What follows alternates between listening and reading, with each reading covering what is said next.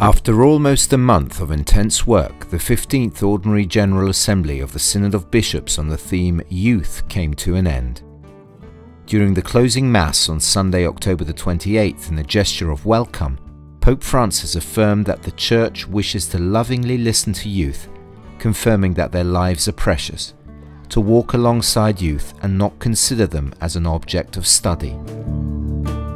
One of the members of the pontifical nomination was the Apostolic Administrator of the Latin Patriarchate of Jerusalem, Bishop Pierbattista Pizzaballa, who commented on the challenges and hopes of the young people of the land of Jesus. La cosa bella è che comunque ci viene detto innanzitutto che I giovani. The nice thing is that youth of the Middle East live an experience similar to that of many other young people in the world.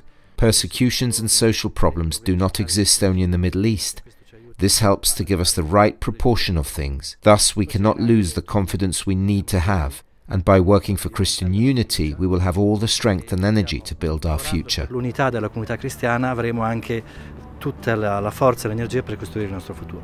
Using the passage of the disciples of Emmaus as a guideline, the final document of the Synod was approved on the afternoon of October the 27th in the meeting room of the Synod. Welcomed by applause, the text was handed over to the Pope, who authorized its publication.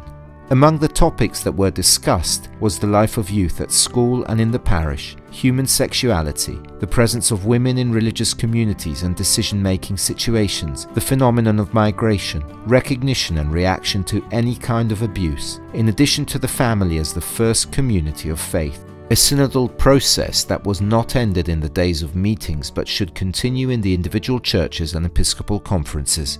As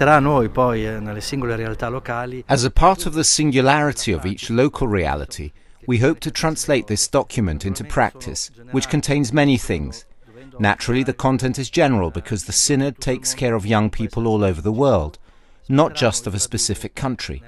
We hope that the document will translate into our real life. It will be an opportunity to speak in various meetings with young people in pastoral visits. I think there's a lot of curiosity to know what the bishops did in the meetings for a month. I think it's interesting. For